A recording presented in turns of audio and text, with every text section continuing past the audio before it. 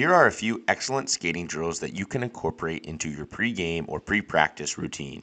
These ones are great for when you have a quick 3 to 5 minutes at the beginning of practice or in between drills before the shots start coming. As always, maintain a proper stance during your skating drills and be explosive. Make sure that back leg is always snapping back underneath you. There's plenty of different variations when it comes to crease drills. This one is a simple out, over, and back with shuffles.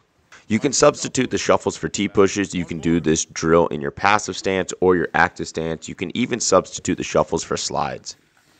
The next one is a simple triangle pattern with a full recovery. You can do plenty of different variations with this. In this particular one, we are doing a butterfly, ghost, stick save, and then a full recovery back to the far post. You can do this without dropping. You can do this with slides. Plenty of different variations to make this one your own.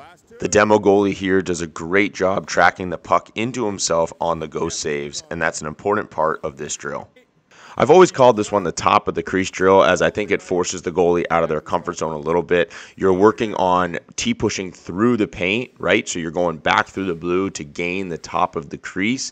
In this particular version, we're going to the top of the paint. We're moving to one side, then we're moving all the way across to the other side. So to me, this simulates a penalty kill where you're following the puck within the zone. As always, keep your eyes up and your hands out. And for this particular drill, you want to stay in a little bit more of an active stance.